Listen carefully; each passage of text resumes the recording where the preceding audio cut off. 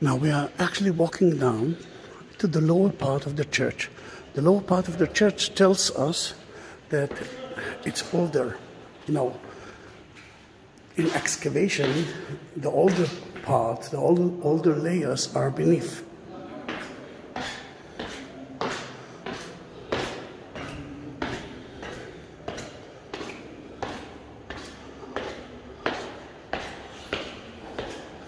Such an amazing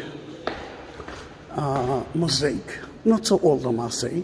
You can see Mount Ararat in front of you. Mount Ararat was occupied by the Turkish. It was part of Armenia. And here you can see 9 main cities in Armenia that have been destroyed by the Turkish as well. This is St. Helena Chapel.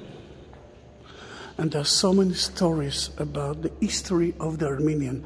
Now, you must understand that the Armenian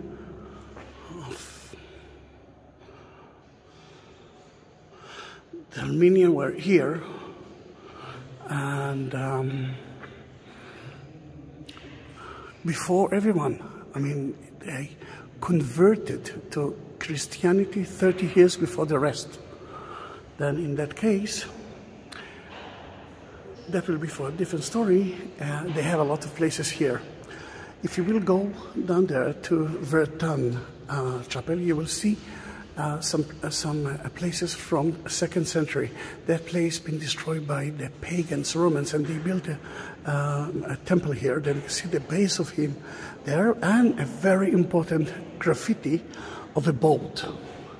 And they say, and the scriptures say, "We came to visit you, my Lord."